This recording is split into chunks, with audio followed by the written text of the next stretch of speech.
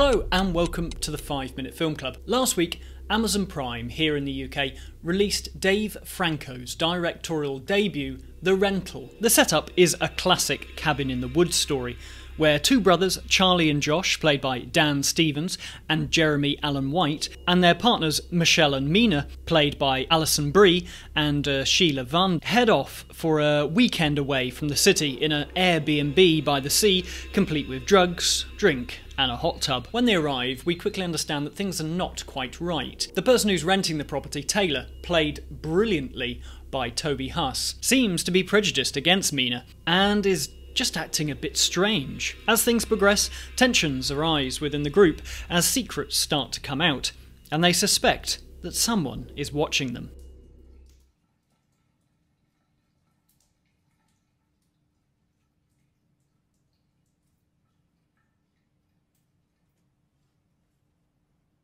Charlie! Tell me that's not a camera. Director and co-writer Dave Franco has definitely studied the horror classics, in particular The Shining and Halloween. And what I think he does really well with The Rental is his ability to build tension and then to sustain it through the entire running time. I also really like how stylishly this is shot, with some excellent sweeping camera moves in some knockout locations. The use of colour at the start of the film is more naturalistic, and then as things, take a turn for the worst, the colour has a more stylistic presence, harkening back to the giallo thrillers of Dario Argento. I also really appreciate the time that we get to spend with the characters before events take that turn. Some of the dialogue is a bit exposition heavy, with a load of foreshadowing thrown in.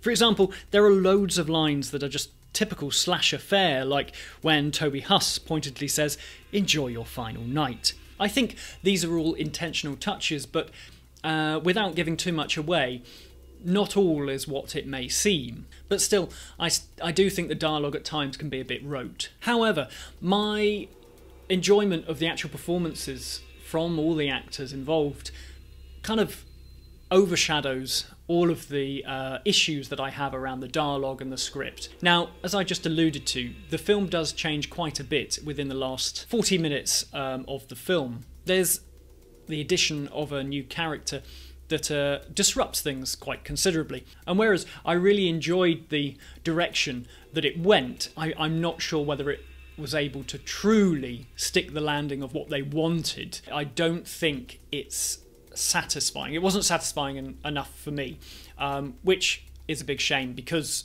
the start of the film and all the way up to the point where it changes, I was really enjoying it. I was with the film 100%.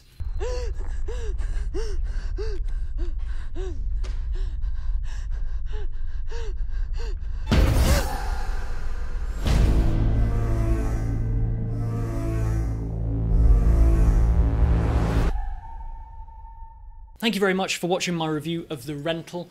Please remember to subscribe and like this review if indeed you did like it. And if you don't like horror, well, I've got a few other series coming up, because I'm going to look at this year all of the James Bond films and all of the Spider-Man films. So please join me this Friday for my first review of Spider-Man from 2002, directed by Sam Raimi and starring Tobey Maguire as Peter Parker. But until then, I'll say thank you very much for watching, and goodbye!